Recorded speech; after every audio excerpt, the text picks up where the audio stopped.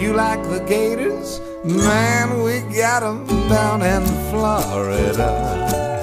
Welcome back, Gators. It had been several years since Florida had played in the SEC championship game. But after a 6-year absence, first-year head coach Jim McElwain had Florida playing in the conference's biggest game.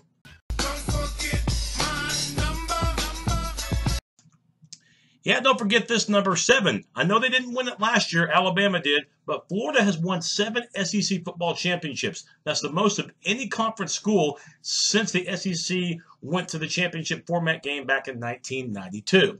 And 11, including last year, number of appearances in the SEC championship game. Amazing.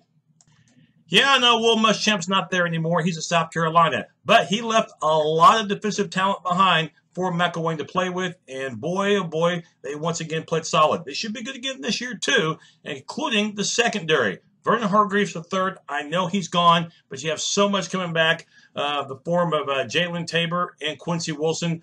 Corners should be solidified, and at safety, the veteran Marcus Mayo's back.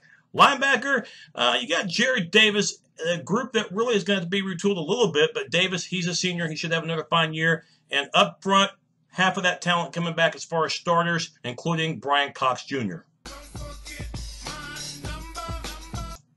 The number doesn't lie. 9 quarterbacks have actually played in a Florida game this decade. That's only 6 seasons of football.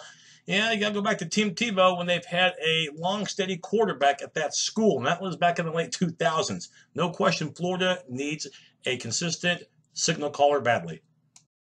After the 6-0 start for the Gators, Florida looked like a different team after that. Part of that, Will Greer, the quarterback, was suspended. So Treon Harris got thrown right into the fire. The Gators were 4-4 after that. So Harris, along with a couple of transfers, including Jack Del Rio's son, Luke, will battle for that QB position. Kelvin Taylor, he's moved along. So you have Jordan Scarlett, who looks like will be the starting guy in the backfield. Receiver, a little more strength in that position, including Antonio Callaway, who had a terrific freshman year and ran back 2 punts for a score. You've got the left side of the offensive line and the center also back for the Gators.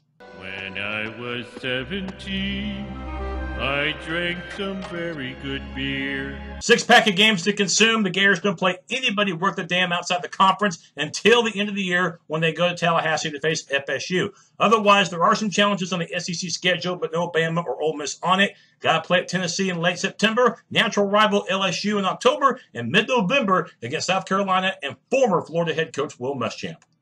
My projected win total, 8. Good enough on defense, but I still have my reservations about their offense, their quarterback in particular. That's my look at the Gators. Catch you later.